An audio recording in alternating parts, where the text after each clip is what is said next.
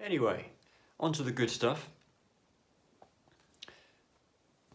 One of the releases we got last year was a new album called Skellig from the wonderful David Gray. I did a little review of this album at the time of its release. The album is, as I mentioned at the time, very contemplative, it's very quiet, it's quite subdued. But I'm really into it. I'm still enjoying it. I listened to it again just the other day, and it's a very restful sort of album, and I love it. And particularly one of its lead singles, a song called Heart and Soul, which is still probably my favourite on the album. I think that's a beautiful song.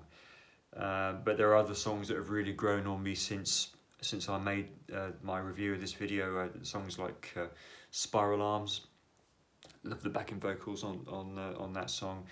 The backing vocals and vocal harmonies are something that really characterise this album. The White Owl is also a wonderful tune. Accumulates, which I think was also a single released just after the album. That one is also a lovely song. So it's not a song. It's not an album for the party animal. I think I said that as well at the time. But it's a very laid back and very peaceful, restful sort of album. So that was Skellig.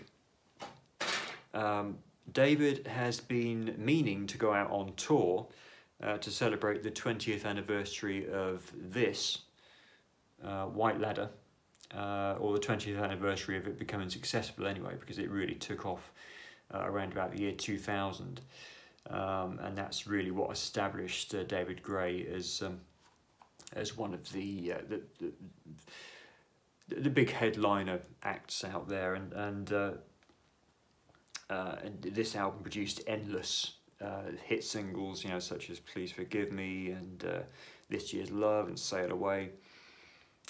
It's an album that still holds up to this day. So he had been meaning to go out on tour playing this entire album from start to finish in 2020 for its 20th anniversary. But of course then the lockdowns came along, and so it had to be postponed. He moved it all into 2021. 2021 turned out to be just as much of a disaster as 2020, and now it's all been moved into 2022. So he's now going to be touring. It's looking pretty certain now that he will be able to get out on the road in spring 2022. Unfortunately, I'm not going to any of the shows. He is playing Bournemouth, which is my relatively local venue, but unfortunately, I'm already seeing Sting at the London Palladium in April, and that's kind of sucked up all whatever funds I may have been able to use to go to other concerts. But I saw a photo, I think it was just yesterday actually, of David with his band.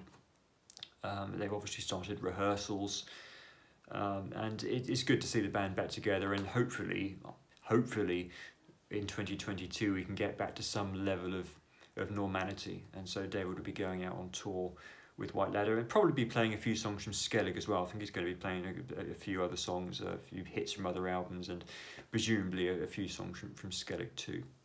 So that's David Gray.